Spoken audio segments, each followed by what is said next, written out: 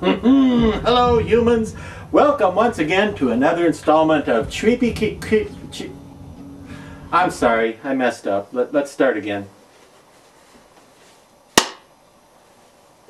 Hello humans and welcome to tonight's installment of Creepy Cheapies, also known as Dr. Lady's Affordably Priced Mask Recommendations. Now tonight's mask comes from the folks at Ruby's. Yes, I said Ruby's.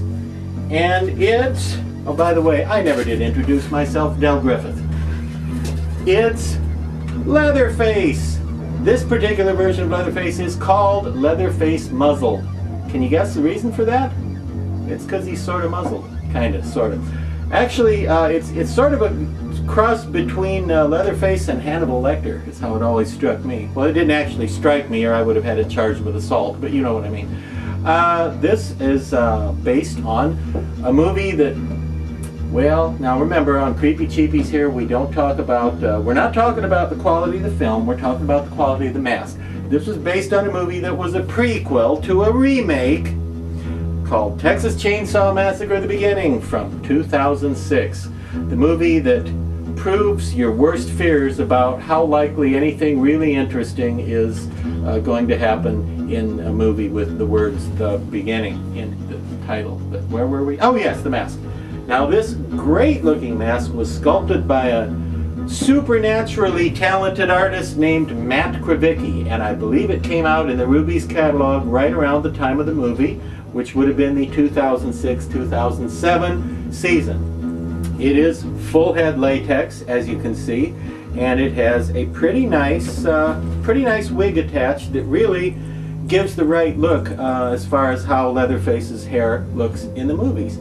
And it's sculpted, obviously, I hope you can tell this on your monitor, it's sculpted to look like the top part is his actual skin exposed, and then he's only wearing the face mask down below. So it was kind of a new look for Leatherface to have the top half of his face exposed and only the bottom half covered. And I think it's an extremely scary mask. I didn't say extremely scary movie. We're not here to talk about the movie. Once again, just the mask.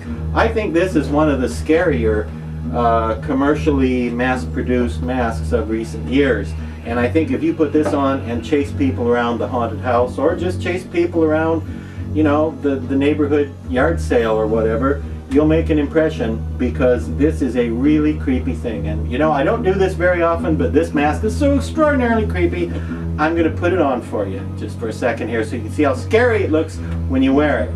Now, don't watch me wearing it. Let's get a distraction going here for them. Yeah, watch, look at this down here. That way you won't notice me putting it on. Okay, there we go. Are we good? Okay, fine.